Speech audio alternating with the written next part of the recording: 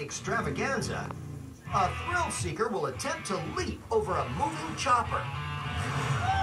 Hey, chunk! Look at me, look at you. We are not men built to fly. Got him right here for you, babe.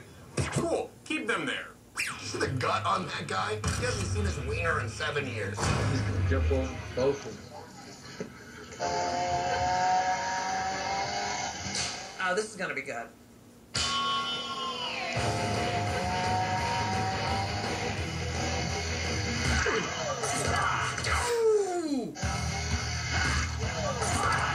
The first drive-by teabag I've ever seen.